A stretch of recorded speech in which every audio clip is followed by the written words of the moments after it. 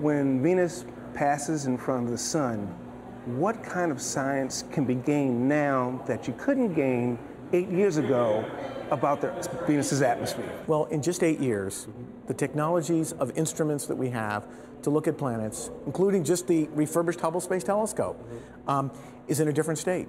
And so the network of observatories on the Earth, just the networking available through the World Wide Web, through the internet, the satellites we have, including a European Space Agency satellite that's in orbit around Venus, the Venus Express, built by our friends in the European Space Agency, that together with this much more integrated network of observers that can talk to each other through community social media mechanisms for science, allows us to collect more data to look at some very fundamental numbers which were first discovered and measured 100, 200 years ago.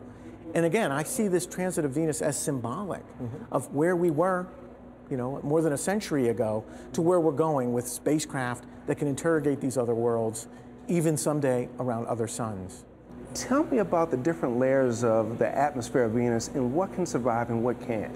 So Venus has one of the biggest atmospheres of any rocky planet in the solar system. In fact, if you compare the atmospheres of Mars, Earth, and Venus, you go Mars, little, cold.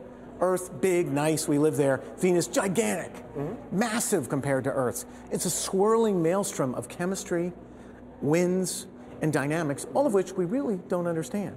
So as you start at the top of the atmosphere, you start to hit molecules such as carbon dioxide, escaping hydrogen, and other trace elements. As you move down, you'll hit a dense cloud deck on Venus that starts somewhere between 40 and 45 kilometers, extends up to about 60 kilometers above the surface. That's 180,000, 200,000 feet, much higher than the clouds on Earth that we know and love.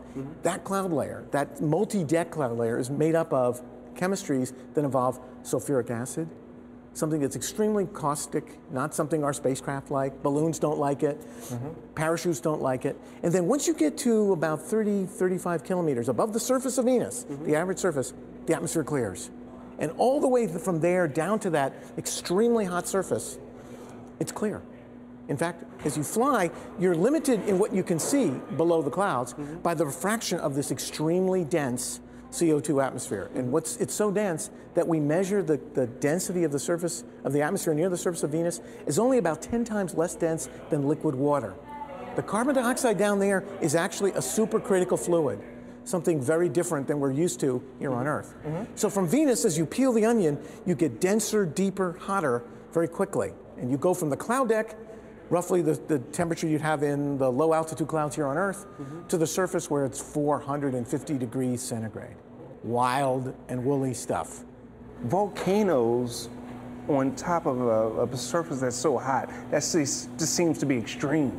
Well, on Venus, we've actually, from the Magellan mission, we've seen evidence of landforms that remind us of the big volcanoes we have in Hawaii, the big ones on Mars. We see vast rolling plains, which look to be like those that could have been formed by the massive flooding of lavas, like we think happened on places on Mars, probably in early Earth. So we see a very likely volcanic Venus. And recent work by scientists here in the United States at JPL and other places suggests that there could be some volcanoes that are active now, actively erupting, even in this hot, crazy planet we know of Venus. If that's happening, Venus may be one of only 3 places where we see active volcanism of the kind we have on Earth. The Earth, of course, Io, the big moon of Jupiter, and of course Venus. Now we have other kinds of things going on at Enceladus, out at Neptune's moon Triton, but again, these are the kinds of volcanic processes that we know on Earth, critical on Earth, they could be happening now on Venus. How long will we be able to feed off of the information we gain during this next transit of Venus, which will be the last in our lifetime? Well, this transit of Venus is particularly important because, A, it reminds us how far we've come out of the astronomical age into the space age. This is one at the peak of our current capabilities, 50 plus years into the history of NASA, and it reminds us what it might be like 100 plus years from now when another generation, another group of people, hopefully, continue exploring our sister world. So what we'll gain from it is the perspective, again, reminding us what is unknown about our sister planet.